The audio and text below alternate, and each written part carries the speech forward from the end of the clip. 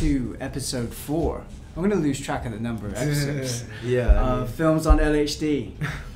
Today we're going to be talking about Cannibal Holocaust. One of the most controversial films of all time. It is, right? Yeah. 1980 first came out? 1980. In the UK, it came out in 2001. It took 21 years to come out. Now, for those who don't know, why was it so controversial? Right, was it controversial before its release, or when it was released, or how was it released, or how it was made? Yeah. When it was released, it was basically like they arrested the dude for obscenity. Because of the film. Because I think also it was one of the first found footage cinema verite. It is the very first. Is it the very first? Yeah. Okay. Yeah. So people thought that it was real. Yes, and I mean he had a contract where his actors could not make public appearances for a year. If I was in 1980 in a cinema seeing that, and the actors haven't been seen since, I would think it's real, you know? Yeah. Well, let's give more context for those who don't know, right? Who don't know what you're talking about. So this guy, what's his name? The filmmaker? Ruggero Deodato. Some Italian dude. Yeah. So he did he personally release it, or a company released it? A company, right? yeah. A company released it saying they found a film of a documentarian who went to the Amazon, right, and basically was doing a documentary on cannibals, and not on cannibals. He doesn't know they're cannibals. On a lost tribe in the Amazon, and it all starts going wrong. Yeah. Right, and then they find this footage later, and they released it to the public, and you find out what happened to these filmmakers in the film. So that's how it was marketed as, but the guy was known for already doing cannibal films, he had done some before. Yeah, he did a Jungle Holocaust, aka Last Cannibal World, and that's what actually got him funded for this film. Yeah, it was a German studio that funded it. It was a German studio, and so he was already known as a cannibal guy before this. But he wanted to do something different. He wanted to get a bit more pretentious with it. Yeah. And I appreciate that, I really do. Yeah. It's funny because when you say that and you say he got funding for it, I'm like, who would fund these films? And then I'm thinking of Human Centipede. Yeah. Right, and that's got a sequel, and then the third one is way bigger budget. In the third one is in the prison or military. And there's some named actors in that film. Really? And it's and seeing Deodato at least could prove that he knew how to do stuff, even if it was exploitative. He had some talent, whereas Tom Six does not. No, I'm not gonna cast on who has talent or who doesn't. All right, maybe he has talent, but the 3 films of him that I have seen, which is the Human Centipede trilogy, I don't think are good. Yeah. So maybe the second one is still banned in New Zealand. But at the same time, the guy made a trilogy. Yeah. See, the second one I almost respect, because I watched it and I was like, this is awful, this is disgusting. It's one of the most disgusting things I've ever seen. One of the worst films I've seen, but also for 4 hours after that I couldn't eat. I was gonna throw up. This is Human Centipede or the Human Centipede 2. So it's I can respect the fact that it's so disgusting. But I also don't think there's any merit to it. So it's But okay, so to get back to it. So my question to you guys was, how did you first hear about Cannibal Holocaust, and how did you go into watching it? Did you know the whole setup, or did you know that it was actually just a film? I mean, first time I watched it was 15 or 16. And I was just going through a exploitation film binge. Yeah, just watching everything, from that era. And I just came across Cannibal Holocaust, and it was just at the time I didn't know about I was just thinking the controversies around it. Netflix binging before Netflix. So I didn't know about the history around it, but to me it was just another violent exploitation film, and I'm all right, cool. But how did you? I had a bit more very different history with it. When I was also I was 13, 14. I started watching disturbing movies, That's very disturbing. 13. I haven't seen it then. I saw the other 2 big ones, which are Salo and a Serbian film. And then this was the third big one that people talk about. But I heard... Tell, just before you continue, tell them a little bit about those two films, because I haven't seen those two films, but I heard about Serbian films. So, a Serbian film is an awful Serbian film. Arguably the only famous Serbian film, which is, again, I don't like that at all. Yeah. But it's... I mean, I don't know how much I should get into it.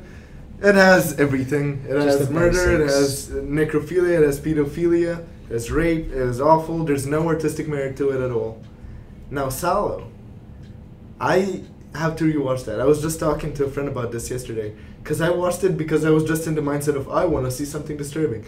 But that one has a lot more merit to it. And I know people love it, so I feel like I have to rewatch that now. Because I think my opinion would be a lot different. When I saw it, I thought, oh, it's not that disturbing, it sucks. Because that's what I wanted out of it. But I think I need to rewatch it because there's a lot more to it. And so what's the story about? So Salo is about, I think it's the end of World War II, and this group of it's like when the end of fascist Italy, right? And this group of fascists round up a bunch of underage like girls and boys, and effectively they just like create hell for them for 120 days. Yeah, I haven't seen the whole film. I've just seen like the bits and pieces. What, just for revenge? Is it? Not for revenge, just for pleasure. Just for fun.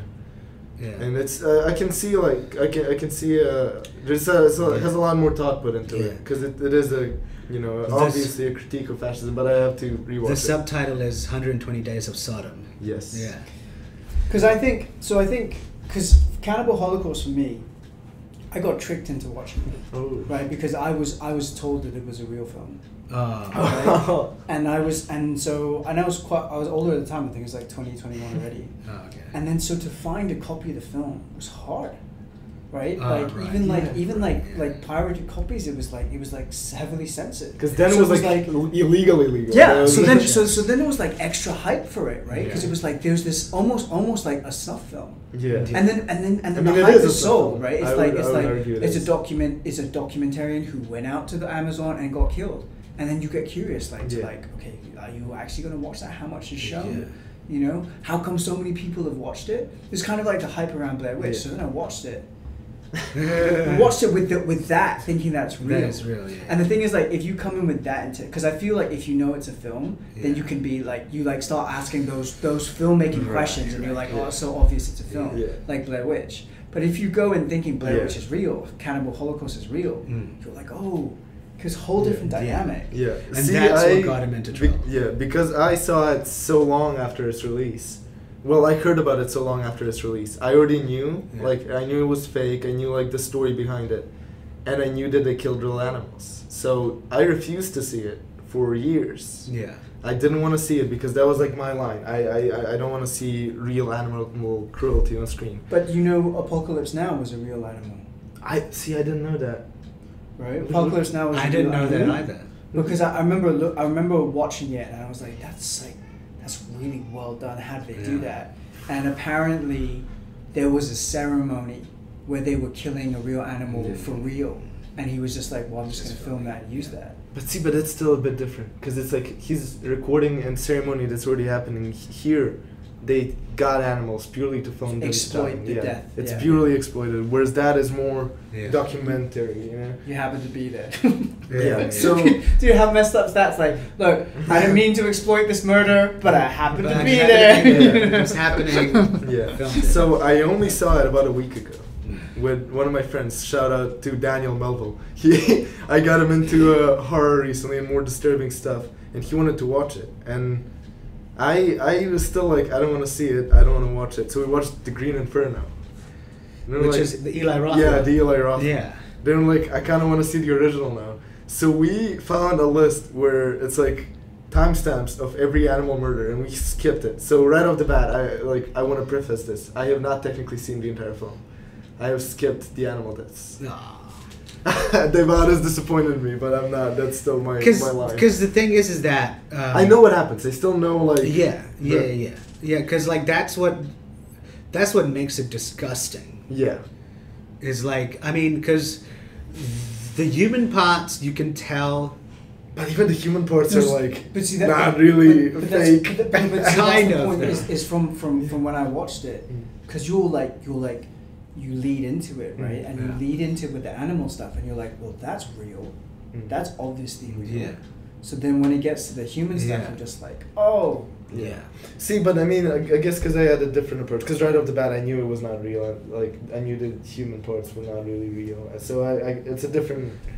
But can I just say, like, and this is a little bit disturbing, and so please, just brace yourself. But I remember it was disturbing. No, but I remember when I was at university, right, and we were watching stuff. It was at a time when people were being kidnapped and beheaded, like journalists and stuff were being kidnapped and beheaded in the Middle East, right? And I remember a video popped up. So like, it's not like I was searching for it. A video popped up, and the guy got beheaded, and I was like, that can't be real. It's like, is that what a beheading looks like? And it was so disturbing. Yeah. And it really didn't look real, especially when you're like kind of in the film industry and you're thinking about how they do stuff. And it's like, it didn't look real, but it was like, damn, man. Yeah. That's the thing, but so that's what got him into trouble, is because they did think it was real, right? Yeah. And he wanted them to think it was real. And he wanted them to think it was real. It was great. Yeah, but I mean, as a filmmaker, if that's your intention, right, I want you to think this is real, and you think it's real, then... Oh, no, that's... That's great. I mean, like he shouldn't have been arrested, but like, you know... But he got released later, though, right? Yeah. So that's just more press. So, I don't know if I agree with that. I feel like he should have been arrested. Because I thought he still committed a crime. For the animal cruelty, yeah. That's right, yeah. Well, it depends on what country you're in. Yeah, so I guess, Did they shoot all of it in the Amazon? Yeah.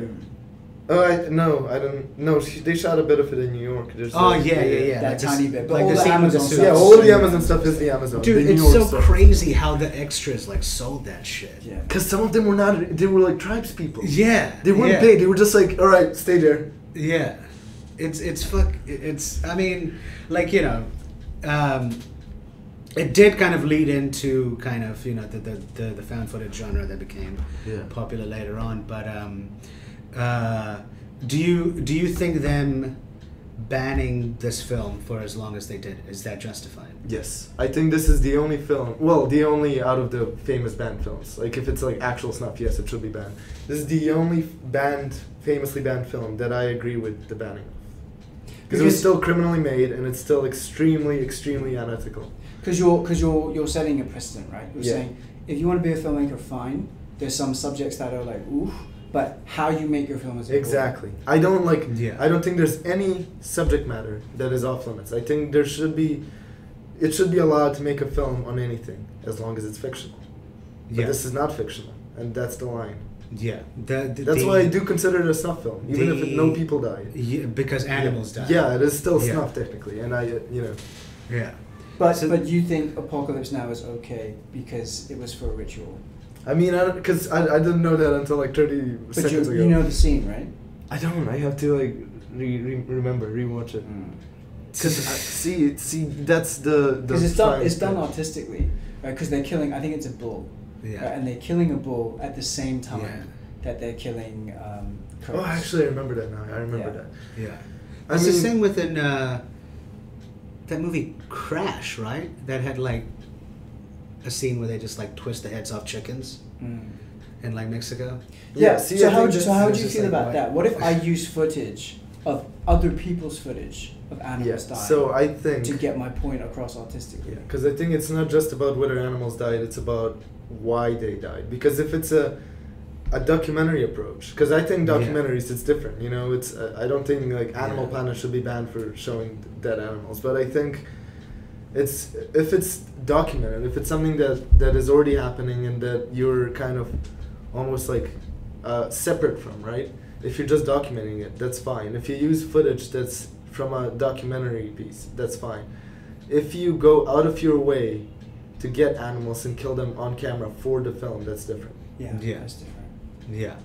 What's the legality of that in South America? Probably nothing. I mean, probably especially in the 80s. Especially in the Amazon. Yeah, in the Amazon in the vast. 80s, there's no way to do it. There's a law. But I mean, that's interesting. But like, does that matter goes, though? Well, that goes down a different conversation about our relationship with animals. Yeah. You know, because that can change over time. That can change over cultures.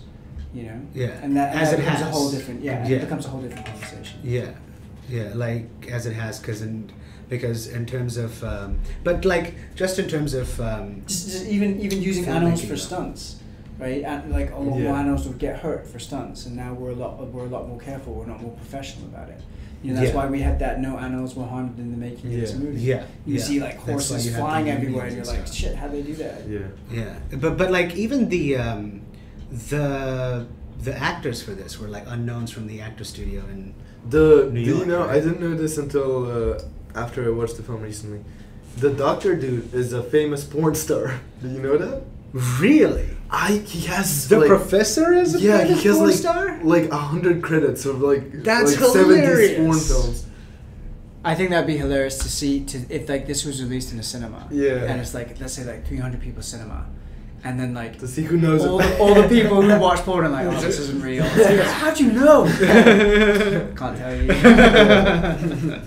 but so like but everyone else is unknown. Yeah. But so like, you know, you have to take that kind of non-union guerrilla filmmaking thing into consideration about why like this was made the way that it was made. Yeah, because it was also like actors were also treated unethically for it. Dude, the chick didn't want to be like naked on camera, so the director like just like yelled at her and bitched her out, and then so she's like, okay, and then like, you know, like they did like a full rape scene with her. Yeah. Had you that came out after, did it? The details of that. Yeah.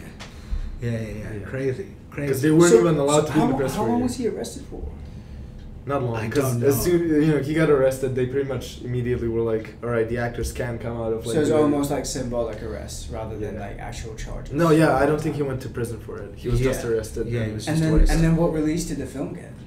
Well, it was released theatrically. It was. That's limited. That's why he got arrested. Yeah. Okay. He was because people thought that it was real. But then immediately it got banned. But then the thing is that it like immediately it got banned, but through the direct-to-video market, they cut a whole bunch of shit out of it to make it more powerful and released a censored version, which is that's the producers trying to make their money back. Has watched, It's still not cheap to send a guy out to Amazon. No, I wonder what the budget was. Do you think it's public? Yeah, I don't know. Probably. Might be. Yeah. But at the same time, like, I can see the thought process if you're into that kind of thing. Yeah. Right? I can see the thought process to be like, okay, let's make more and more realistic cannibal films to make it more scary. Yeah. And then be like, okay, well, what would be the ultimate realistic cannibal? Is that maybe if they're lost on an island, or maybe if there was like it was like on the Alps, you know, in the crash, and then like, you know, they're gonna eat each other, but that's like more like a heartwarming story of survival. You know, so it's like, so how do we make it? You know, how do we make it terrifying? So it's like heartwarming story. But it is. Like they made that movie alive, right? And it was like the human endurance story. But I mean, it's 100,000. Anyway, 100,000. Yeah. But so the thing is, like, I think it's really interesting because it falls into the found footage genre, right? Which is like make stuff look real, right? But on the same time, a very similar genre, you've got something extreme like The Hills Have Eyes, right? Which has got cannibals in it, and they've got like gruesome cannibal films. But at the same time, you're watching it and you know this is incredibly gross. There's some things that look realistic, but you know going into it, this is a film. This is a horror film. This is extreme horror film. You know. Yeah. So it's like it's different kind of horror when you think it's real. Same with Blair Witch, right? Because you feel like you're watching something you shouldn't be watching. Yeah. I think Blair Witch is the first horror film I saw. Smart marketing. Yeah. It was great. Yeah, they had the best. But and then I wonder how did everyone get a copy of that? I guess they would have bought the copy DVD. of Cannibal Holocaust. I mean VHS. They didn't have VHS back then. VHS. So do you think it made a lot of money? Yeah, probably. Yeah. It is like the underground fucking I mean, yeah, actually, Yeah. I don't know if the producers made a lot of money. It was probably sold a lot of times. Like but it's like bootleg. Yeah. But like, you know what was like interesting? Taking away the parts with the animals. The rest of the film, just as like a cannibal movie, is like pretty fucking good. Yeah, no.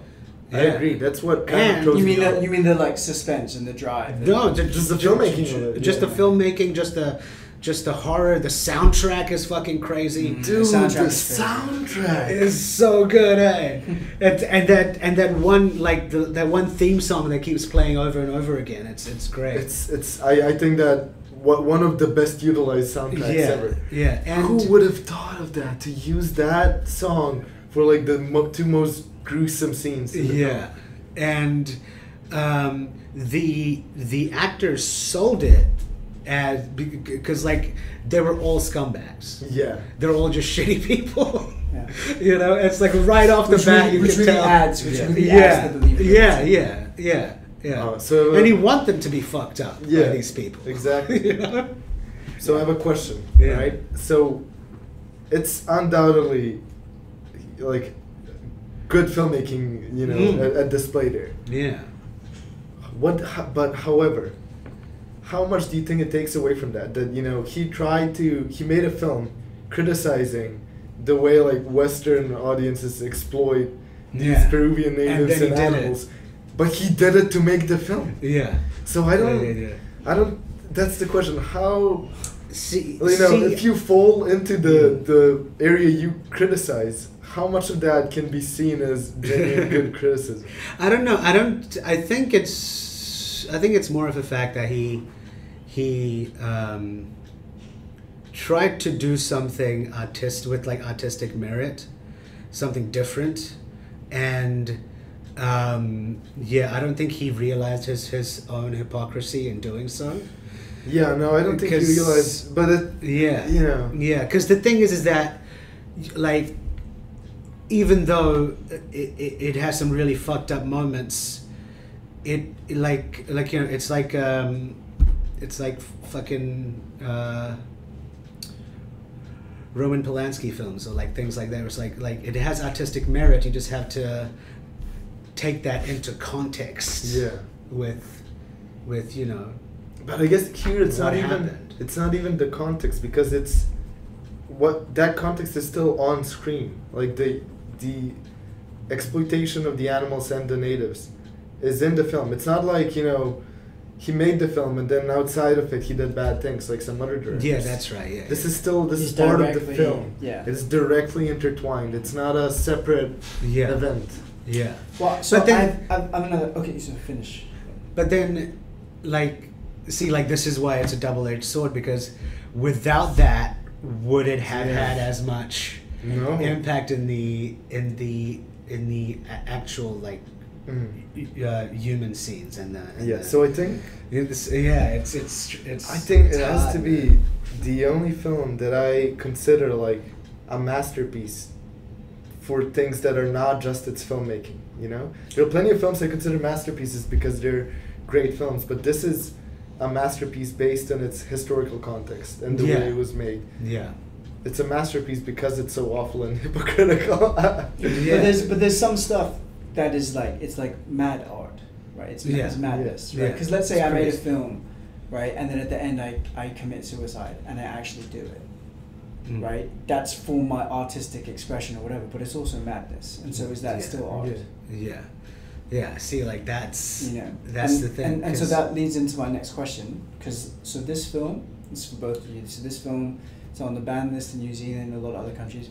What else is on the ban list, right? And why should some films be banned? Like you said, you think there's no topics that should be taboo, you know. So do you think there are some topics that should be taboo for you? Because he doesn't.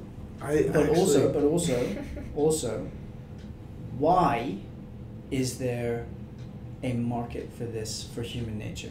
Why are there some people out there that want to watch snuff films? Why, if there's a beheading, that some people are curious? Even less extreme, right? why do we have Jackass? Why do some people like watching people get hurt for real? Like, what is that about us as humans? Yeah. You know, because that's not that extreme, but it does lead to more and more. Yeah. Okay. You know, because there is that fascination. How bad do we want to get them to get injured? Yeah. Because the thing is that, like, okay, so, like, that's what I was going to relate it back to, is that, so, like, first of all, I don't think there's any subject that is off limits in fiction, right? I'm interested in what Harry thinks after. Sorry. Yeah, but the reason that things get banned or things get, like, you know, is because it confronts the shadow. There are things that because of our evolutionary history and inner psychology, that is a part of us that that, you know, it's kind of uncomfortable for us to see that as being a part of ourselves. That's why that's also the attraction, is because some people want to be like, ooh, like, you know, let's see what's on with the line here, you know, like, yeah, I think, like, that's why. Do you think there'd be no attraction if there was no line? Yeah, absolutely. But then you also wouldn't have civilization. Like, no, but let's say there's no ban list in New Zealand. You just leave it up to your discretion to decide what is. I think, but no, but it's still, because there's still so many films that are considered like the most disturbing film ever that are not banned. But they're still there because there's a moral line. There's always like a mental line, even if there isn't a legal one. There's a mental line where people That's a really good point. think, you know, past this. This is, I don't know how familiar you are with that. Are you like familiar with that, like, iceberg concept? Yeah. So there's a famous iceberg of disturbing movies, and that's like a good kind of visual representation of where is your line, because it has like layers of progressively more disturbing or graphic films. So what is the line? Wait, can you explain the iceberg? So it's like the idea is sort of like, you see the iceberg, it's like you just see the tip of the iceberg, but there's so much underneath. Yeah. And people are using that to sort of go into a topic and like delve deeper into a topic, into like the more unknown like a rabbit stuff. hole. Yeah. But you're saying there's more stuff than. But it's hierarchical. Yeah. So it's kind of there's a if you're saying the darker you get, the more there is. No. Sorry.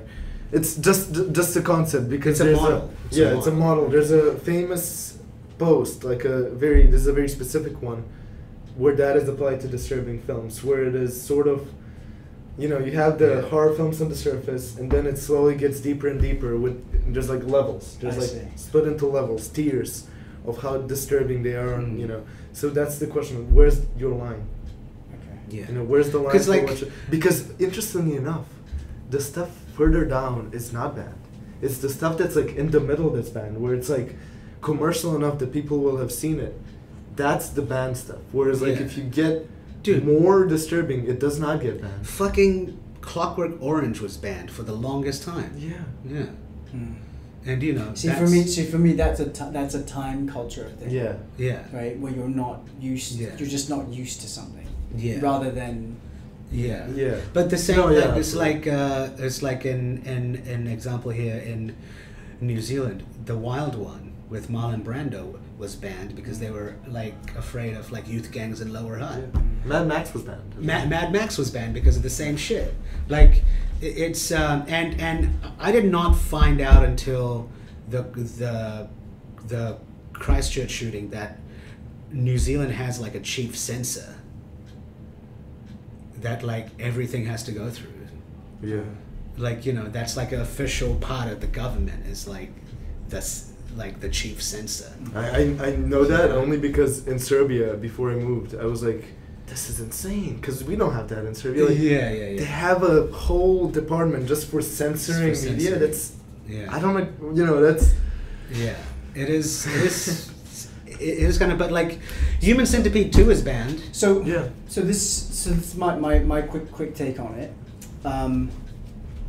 I think conceptually, I agree with you both. Like, I agree with you both that if it's fiction, there is something psychologically beneficial for us to look to not hide the dark side but know it's there. Right? You take a look and it's like, oh shit, I'm so grateful for my life, right? And I think that goes back to ancient times. Right? There's like, look at Greek plays. They are messed up. Violent as fuck. Right? They're messed up, and he married his mother and killed his sister and blah blah blah. They're like, but it's all conceptual as well. Right? You don't have to actually see it. Right? You don't have to be, and I think the more and more realistic you make something, I think you then have to question, okay, what am I doing here, right? Am I trying to shock you or not? But it's the same thing, because like Hills Have Eyes, they're trying to make stuff look as realistic as possible to terrify you, but we know that it's not realistic. It's not really though. It's still like very over the top and like. No, I know. So it's a bad example, but I'm saying there are films where they'll try to make gruesome stuff as realistic as possible to add that different element. So I think there's different ways of approaching it. Because for example, there's also symbolically referenced stuff, like Seven, right? The wife's head's in the box. You don't have to see the head for you to go, oh my god, I can't believe that ending, right? Because it's the concept that terrifies us. So I think there's several ways to do it. Because like there's that type of horror, and then like through the exploitation films in the 60s and 70s, after the Hays Code basically just went out and they came up with the rating system, right? That's when they started pushing the boundaries of just violence to set themselves apart from the studio films. Yeah, it's interesting how many of those films, if you like look, their like tagline is like the most controversial movie ever, or like the most violent movie ever, banned in 4 countries. So that was part of the marketing. So I think there's a clear distinction between conceptual violence. So it's like, what can you show? Like taboo topics, pedophilia, rape, things like that. And then there's also like graphic, right? How graphic can you get with something? But I don't. Because for another example, like Lars von Trier, the opening of Antichrist, right? Yeah. Beautiful music, black and white shot, and there's like they're having sex in the shower, right? While the baby climbs out the window and dies, right? It's so disturbing, because you're watching like this intimate thing that's basically porn, to beautiful music and cinema, and then a baby dying, and it like messes with your head. Yeah. Right? And that was done intentionally, and that's very graphic. Yeah. But how is that not porn? That's art. Yeah. Yeah, but I mean, because again, I still don't think legally there should be that distinction, because even as graphic as something is, if it's done, ethically, if it's done legally, if it's done consensually, I don't think it should be banned. I don't think it should be legally. Yeah. Did you know that like this was really interesting? The first Kick-Ass movie, they had to pull it out of theaters. Really? Because of the last scene where he beats the shit out of Hit Girl, who was 11 at the time. Right? Yeah. And that's a graphic fight scene. That's like he beats the shit out of her. That's one of the reasons it had a limited theater run. It's because people were out. Am I wrong as well? Like Lolita also got banned? Yeah. Because it's about Yeah. pedophile, right? Yeah. But it later got okayed. I can't remember. Yeah, I mean it's not. And that's also Kubrick, right? Yeah. That's crazy. But I mean, even the book was banned, so it's not. So yeah. But so. Like, do you think like, okay, so that's a better example, right? So it's a book, so it's not graphic. So you're banning something purely on subject matter. Yeah. Do you think that should be allowed? No. Okay. So obviously, it's not all filmmakers' job to push those boundaries, but should we as a society respect the filmmakers that want to push those boundaries? Absolutely, because as much as unethical as it is, I don't think many of the films we love today would have existed if without Cannibal Holocaust wasn't made. Yeah. That's I agree. Not even just found footage, just disturbing, like unsettling films in general. Because like that was the whole thing with the Splat Pack in the early 2000s, right? Eli Roth, Darren Lynn Bousman, fuck, I forget the other two. But he's the bear Jew, isn't he? Yeah. Yeah. So like I think Hostel 2 is still banned in New Zealand. No, it isn't. It got unbanned. Or did they unban a year later? So with them, there was a whole subgenre that happened around that time with Hostel, Saw, like a whole bunch of those movies, which were just known as gornography, right? Which is the focus is on graphic violence, extreme. Yeah, and kind of just not pulling away from that, right? That was the sell of the film. Kind of throwback to how it was when the exploitation era started, right? As like part of their marketing, they would have like rated X, like vomit bags will be provided, just like things like that. But so that whole era happened, and now I don't know. It's like kind of moved to like a middle ground of that. Yeah. Yeah. But again, I don't think that we would have been at the middle ground if that wasn't pushed. Yeah. Yeah. Because even the middle ground would have been like too far. Okay. Perfect example. Human Centipede. Right. That because did the first one come out around that pornography era? Yeah. Yeah. Like the merits of that film, I don't know about, but like it was. But in like while we were in film school, it was like, yo, check out this fucked up shit. Yeah. Like so, like it was like that kind of thing, and then the Human Centipede 2 just went even further with that. Yeah. This is also because like, as much as people talk about Human Centipede, the first one is not that graphic at all. It's not. It's just the concept. It's the concept that is. Yeah. It's like what the fuck, right? Yeah, and see that's also interesting as to what you were talking about. Whereas that concept makes the film more disturbing to people than graphic violence does. Yeah. So there's another example. I don't know because I think you guys mentioned this to me that it was banned. Irreversible. So Irreversible is interesting because it's not technically banned because it was shown like once or twice in the cinemas. So there was never a release allowed, but technically it's not banned because it was shown. Wow. But see, that's... So for people who don't know Irreversible, what's Irreversible about? Irreversible is a reversed rape revenge story, which starts with the revenge and then goes to the rape. So it makes you question, because the revenge happens first and then it goes backwards chronologically to show you why they got revenge. And the rape scene, which ends the film, but doesn't end. It's like halfway through. Is it halfway through? Yeah, and then we go to normal life. I think it's perfectly structured. I love Irreversible. Yeah. But the rape scene is what? It's like what, 15 minutes? It's like 10. It's very long. So very long. So uncomfortable. And it's one shot. It's wasn't unbroken. like Vincent Cassel and like Monica Bellucci Cassel, yeah. They're still married, right? I'm not sure. I don't know if they still are, but they were dating at the time. Yeah. So like they were like Vincent Cassel was like, I don't know if I could do this shit, man. Wasn't it like? You know what's interesting? I don't know if you knew this, but have you seen Noah's Love? No, I haven't. So that was initially pitched to Monica Bellucci and Cassel. Oh, really? But they didn't want to do the film. They ended up wanting to do a reversible. Oh, wow. So they chose to do it over Love. Yeah. Which is strange. Love was pitched that long ago. It's just such an interesting choice, to make us sit there and watch it. Because it really plays with our psychology. Yeah. But that's the same thing with the original I Spit on Your Grave. Yeah.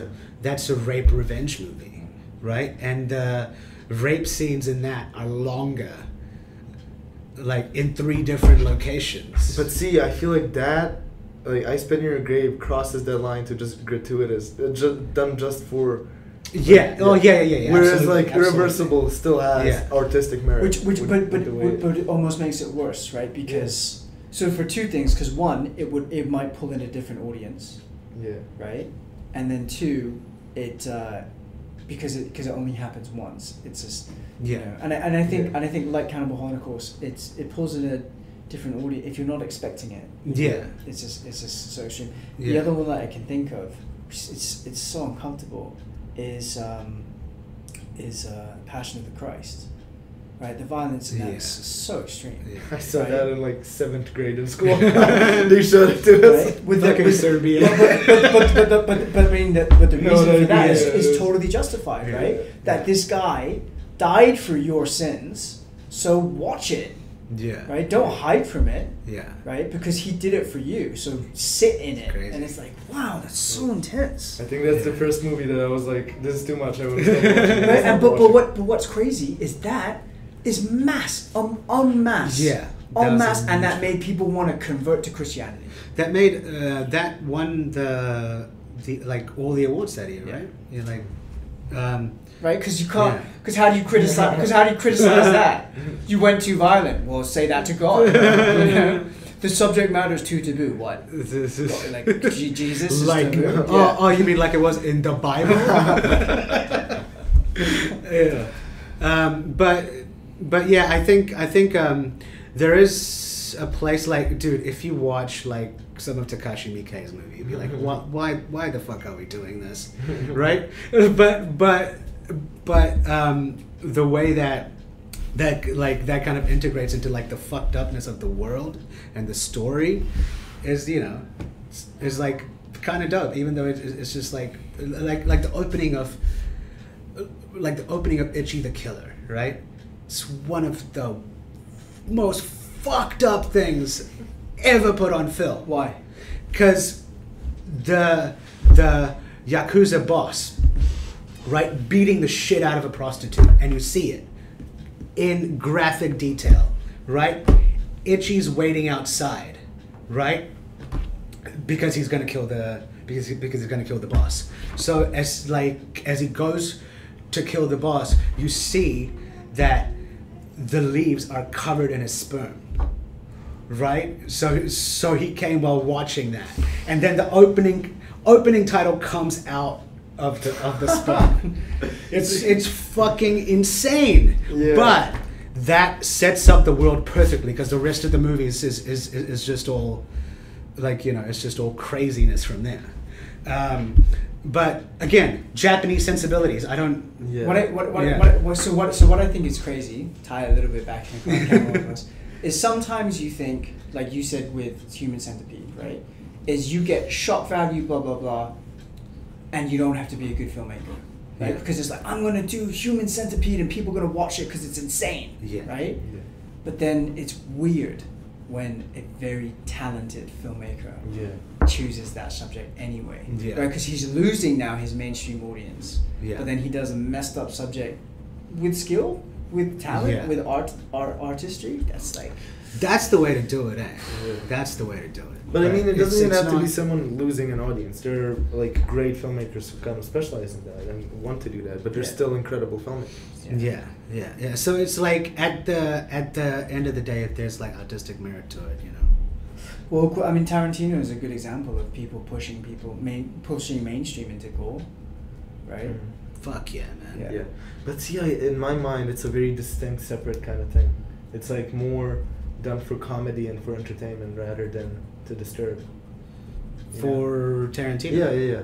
Like, you know, like if someone gets shot in a Tarantino movie and there's blood everywhere, it's done for like entertainment. It's like Yeah. usually it's done for comedic effect. Yeah, but But in fucking Death Proof, man, when when fucking Rose McGowan's character dies, it's pretty fucking intense. Is that the car scene? Yeah. So like, Stuntman Mike has a Death Proof car, doesn't have a passenger seat, right? Because that's where the camera goes. So like, he's gonna give Rose McGowan a ride home. She sits on the little like thing, and then like, all right, which way are you going? It's like, oh, it's like left. Well, that's too bad, because if I was going left as well, then it would have been a while before you started getting scared. And then he just drives like a maniac, right? Rose McGowan's just flinging everywhere, just graphic blood splatter everywhere. Like, it's just like psychotic shit.